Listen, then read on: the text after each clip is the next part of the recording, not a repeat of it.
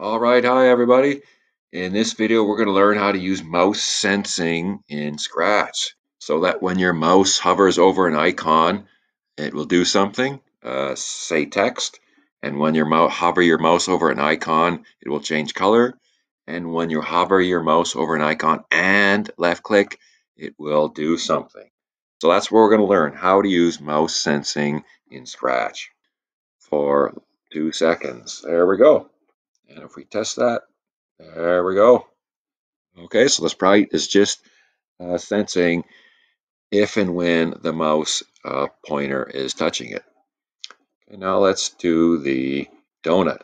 So it's going to change the color effect by 25 every time it's touching, and then it's going to go off there and move it. So if we press play, there's our banana, and there's our donut changing color when we have the mouse over it.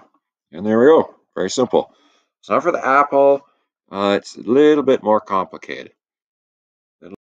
If I left click the prop, oh, let's start it.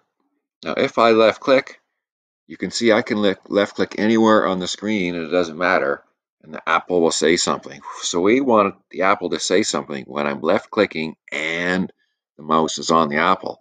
So we have to use an AND command in this if statement. That's in the operators.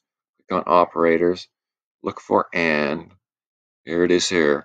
And or not. I want AND. So if the mouse button is down and let's go to sensing and the sprite is touching the mouse pointer, then it should say something. So let's run it.